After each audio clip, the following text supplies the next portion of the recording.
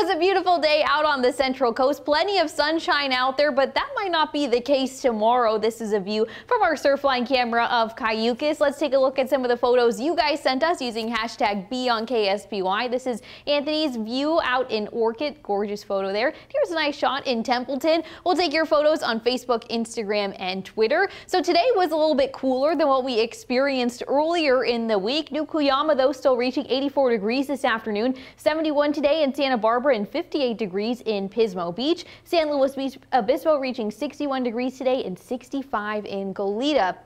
Right now in Paso Robles, 62 degrees, 56 in San Luis Obispo, 57 in Santa Maria, and 55 in Vandenberg. Our 24-hour temperature change shows most areas are cooler than this time yesterday. 10 degrees cooler in Paso Robles, 7 degrees cooler in Shandon, and 3 degrees cooler in San Luis Obispo. Winds right now are on the moderate side, but they could be strengthening as we're heading into the evening hours. 13 miles per hour right now in Paso Robles, 17 in San Luis Obispo, and 15 miles per hour in Santa Maria and Vandenberg. So our wind forecast shows that we do start to see some elevated wind activity return to the Santa Ynez Mountain area and the Santa Barbara County South Coast as soon as later this evening. Here's a look at 1 a.m. tomorrow. You can see this green and blue color here. That's showing elevated wind activity that could be gusts upwards of 30 miles per hour. So we don't have a wind advisory on land at this hour, but there is a chance that one could be issued tomorrow afternoon. Here's a look at 6 p.m. tomorrow. We're at 12-mile-per-hour winds in Paso Robles, 11 in San Luis Obispo, 9 miles per hour in Santa Maria,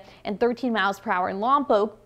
You can see there's elevated wind activity out on the water as well. We do have a small craft advisory issuing early tomorrow morning throughout the afternoon. Potentials for combined seas 15 to 25 knots and combined seas 7 to 8 feet. So do keep that in mind if your day takes you out to the beach tomorrow. We are expecting some coastal cloud coverage, though, moving in later tonight. Here's a look at 1 a.m. tomorrow. Many of our coastal areas socked in with some fog. Getting a sneak preview of some May gray activity. That clears away from most areas by the afternoon, but then it makes its return again tomorrow night. It's a pattern that we're going to be seeing all the way through Tuesday. That might make temperatures feel a little bit cooler, though, as well. 78 for your high tomorrow in Paso Robles, 67 in San Luis Obispo, 63 in Santa Maria, and 65 in Lompoc. Down the coast in Carpinteria, we're looking at 62 degrees, 74 in Santa Ynez, and 69 in Los Alamos.